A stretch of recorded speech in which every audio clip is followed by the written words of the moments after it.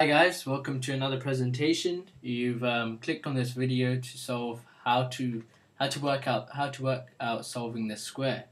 This video was requested to me today, and I thought it would be best if I got this out today, even though I was pretty busy. But I do hope this helps. I'll make another video apart from this. This is just let's just say it's going to be a bit rushed, but I'm going to get the main points through. Let's start off by writing the form in which completing the square takes. Completing the square is basically x squared plus 2bx plus b squared. But if we do this one here, it's basically x plus b squared minus b squared. This is the generic form you want to remember. This is basically completing the square. Notice this is a 2bx. So whenever we do b, we're always going to take half of the coefficient of x over here. So if we were given x squared plus 8x and it said complete the square for the following equation, you want to make it into this form. Therefore, it will literally be x. Just remember, every time you see completing the square, half this. Always. Even if it's 5, just do 5 over 2. It will work. So half of 8 is 4. Keep the plus sign there. And square. Okay?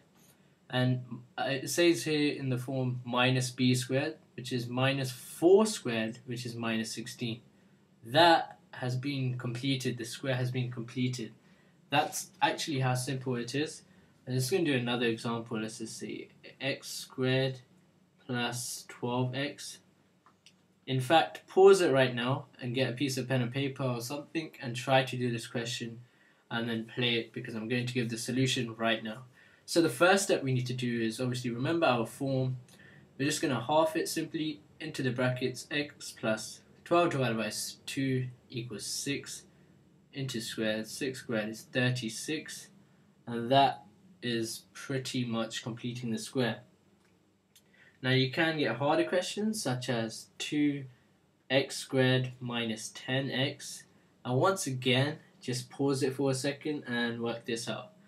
Normally what I do for these kind of questions is, because we want to get x plus 4 in the brackets, I just divide everything by 2 and get rid of it.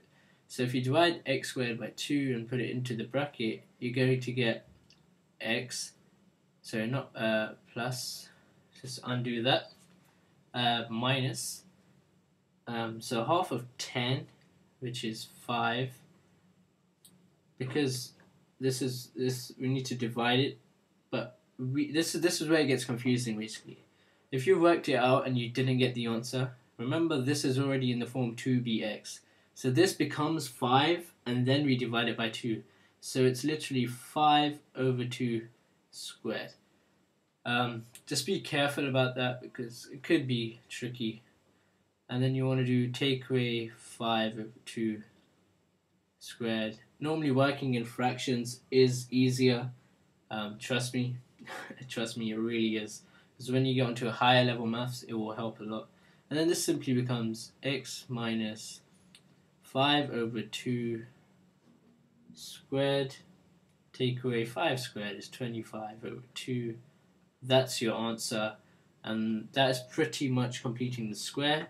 I hope this helps. If it doesn't, please tell me. Please rate and comment. I'll be creating another video on completing this the square for sure. Harder examples, more complex examples. Thank you for watching.